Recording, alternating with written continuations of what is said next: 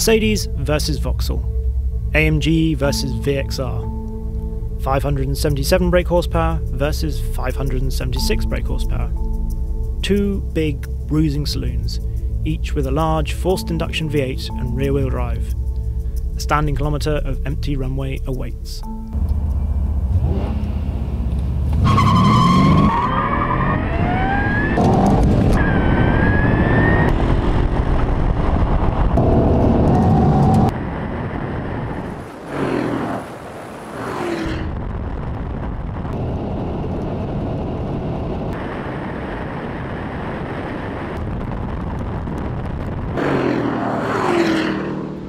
So, Mercedes beats Vauxhall by less than 0.6 of a second.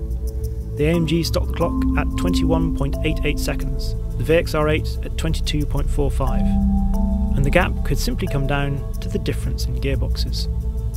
With over 1100 brake horsepower and a similarly prodigious amount of torque between the two of them, you might have thought that they'd be leaving the line in a billowing cloud of white tyre smoke. But that's not the fastest way. The 577 brake horsepower E63 was actually the harder car to get cleanly off the line, and the best time wasn't achieved with the race start function, which seemed to leave the engine bogging down too much. Instead, it was simply a case of switching ESP off, holding it on the brake, and almost easing it off the line, squeezing on the throttle progressively.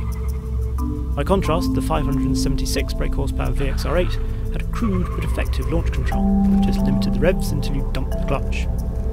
The Mercedes hit 60 miles an hour in 4.31 seconds, while the Vauxhall recorded 4.55. By 100 miles an hour, the gap had widened to the 0.6 margin that would be maintained to the line, the E63 reaching the ton in 8.92 seconds, while the Vauxhall managed a very creditable 9.53. The difference almost certainly came down to the gear changes, because although the new VXR8's manual is a vast improvement, it is still quite a burly shift that, no matter how fast you move your hand, inevitably loses a fraction to the Mercedes 7-speed auto with each upshift.